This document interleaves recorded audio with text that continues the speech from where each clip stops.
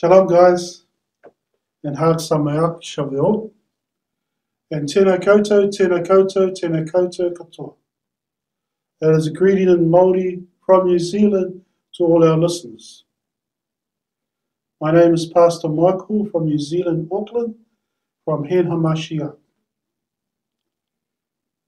I'd like to acknowledge our rabbis, Rabbi Shapiro and Rabbi Bernstein, and a big shout out, Baruch Hashem, to all the teachers today. Now, the night of the bride, I'd like to turn to our scripture in Revelation chapter 7, verse 9. And I only want to share on 2 points, one in the beginning and one at the end. The first one is after this. The second one is at the end of verse 9, dressed in white robes. We will first address the white robes. Now, the white robes is not the physical white robe. It is talking about the spirituality, the spiritual righteous condition of the soul.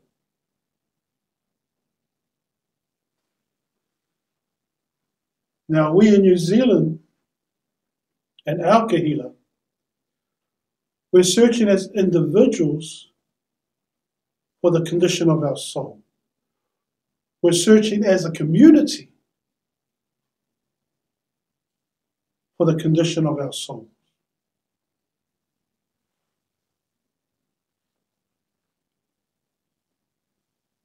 And in Matthew chapter 7:13, Yeshua says, "Go in through the narrow gate, for the gate that leads to destruction is wide, and the road broad, and many travel it. But it is a narrow gate and a hard road that deals to life, and only a few find it." Now this is a circle within a circle. We have the destructive path, and within it we have that narrow gate.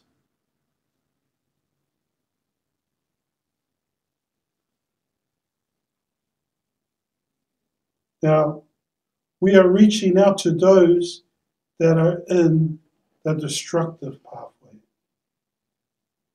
Why? Because not so long ago we were part of that destructive circle. But today is Shavuot, is a blessed day, because the Torah has been received, given and had been received. The narrow gate for us nations has been revealed to us. And the outcome of the narrow gate has brought us into the authentic white robe. Now, I pray that Scripture has the attention of those who are in the destructive pathway, and yet they believe that they are in line for the white robe. That is where once upon a time we were. Now, our scripture for today is Romans 10, verse 20. It says, "Moreover, Yeshayahu boldly says, I was found by those who were not looking for me. I became known to those who did not ask for me." Now, if you think that the scripture is pointing to the nations, you're wrong. Because Rabbi Shaul, says that he has taken this verse from Isaiah chapter 65, verse 1. And then he says, for us to go search the condition of Israel at that time. So in Isaiah 64, verse 6, it gives us the condition of Israel. It begins with all of us. That includes Israel and the foreigners that have joined with them. are like someone unclean. Okay? And we're talking about the soul here. Scripture says, all our righteous deeds. Now we're talking about the mitzvahs, the commands of Hashem, the Torah. And he describes it as this. They are like menstrual rags, filthy rags. We wither, all of us, like leaves, and our misdeeds blow us away like the wind. At this point, spiritually, Israel was spiraling down towards destruction. Now, this is on a scale of a nation. And we must understand and must remember that Israel are in covenant with Hashem. And the covenant is Torah. Now we return to the present time. Now, before we could walk in Revelation 7:9, before we walked in Revelation 7:9, we walked through the destruction path. We walked through what Yeshua said was here. We walked through the gate that leads to destruction is wide and the road broad, and many travel it. Now Isaiah writes about it here in Isaiah 64 verse 6. Yeshua speaks about it in the narrow and the destructive pathway. The gospel shouts out about it. Torahless, Torahless, Torahless. Lawlessness, lawlessness.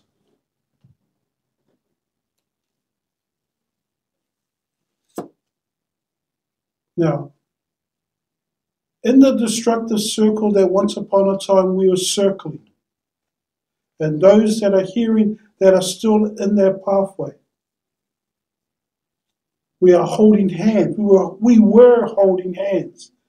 Our learnings and our teachings, we were confident that we were part of the crowd dressed in white robes. Wrong.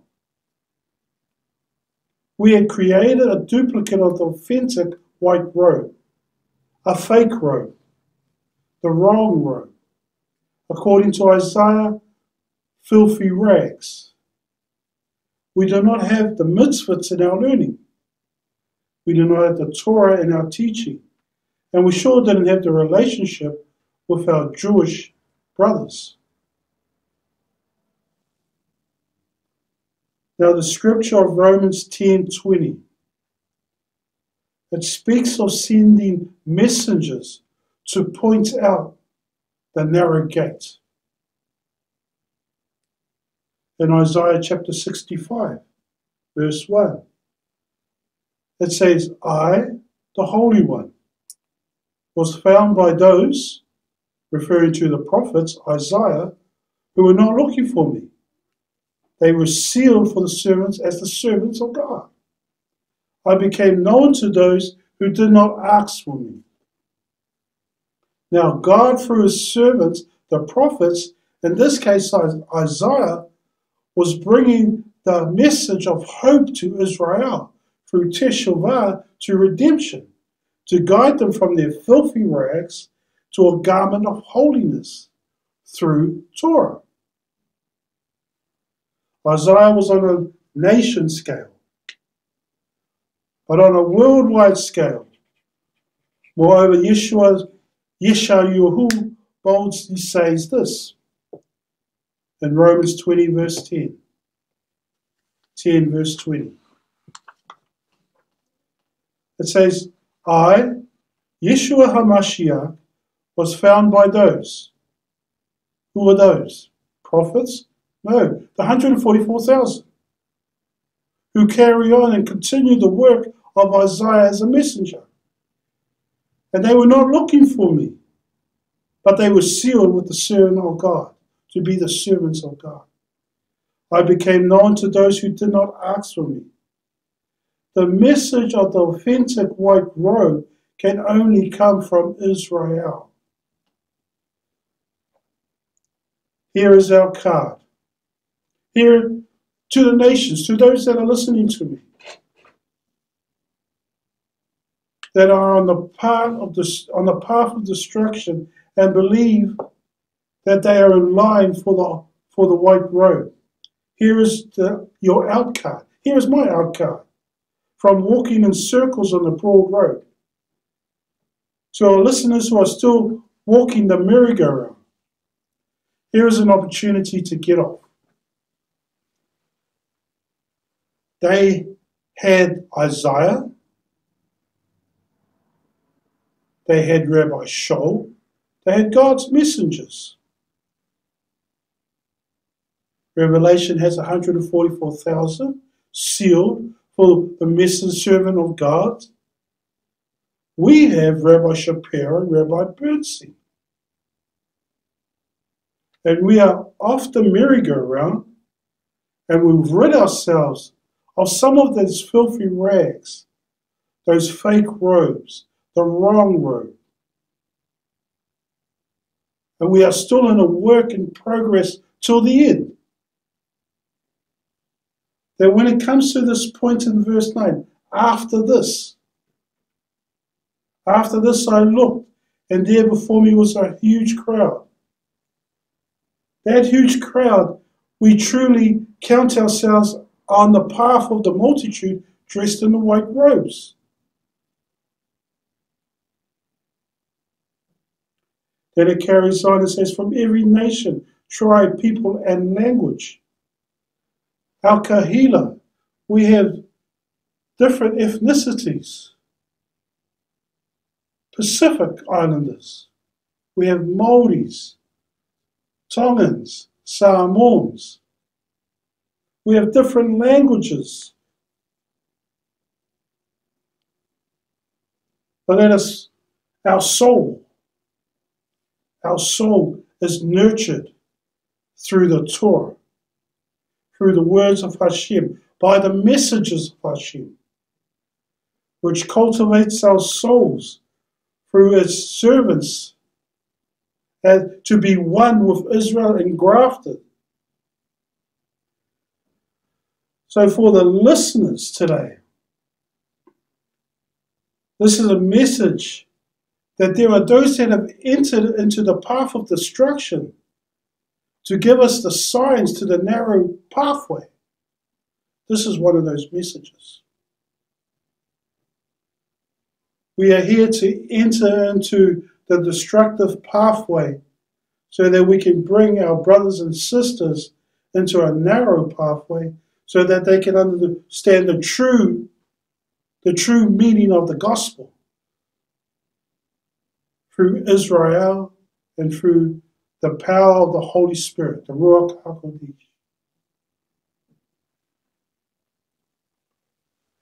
So on this day of Shavuot, we commemorate the giving of the Torah,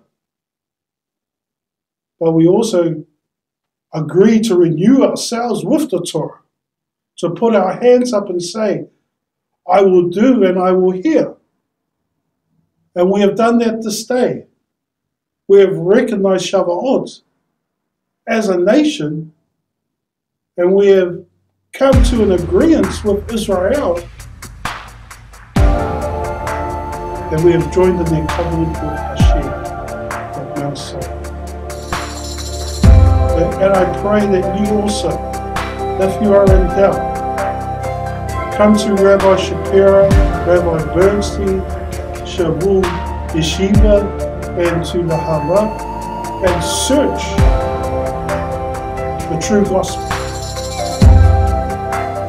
so that you would also leave the merry-go-round of the circle of destruction and enter into the narrow pathway, so that you can waltz into chapter 7, verse 9 after this, and then be dressed in the white robes.